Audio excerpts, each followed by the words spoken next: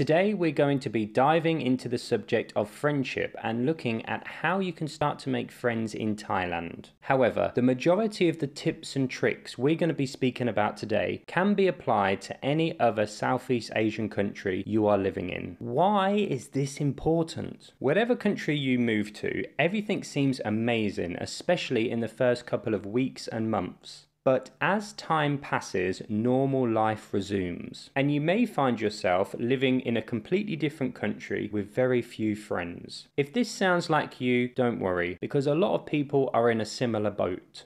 So let's see what we can do about it. The first tip I would give is to learn the Thai language, or whatever country you're living in, learn the local language if this creates a barrier. For example, according to How Widely Spoken, English speakers in Thailand are around 27%. If you had a conversation with 100 Thai people, then statistically, only 27 of those will speak fluent English, meaning that you may have difficulty communicating with the other 73 people. And this is a lot of people who could potentially be friends. A great idea to make new friends as well as learn a new language is to create your very own language group.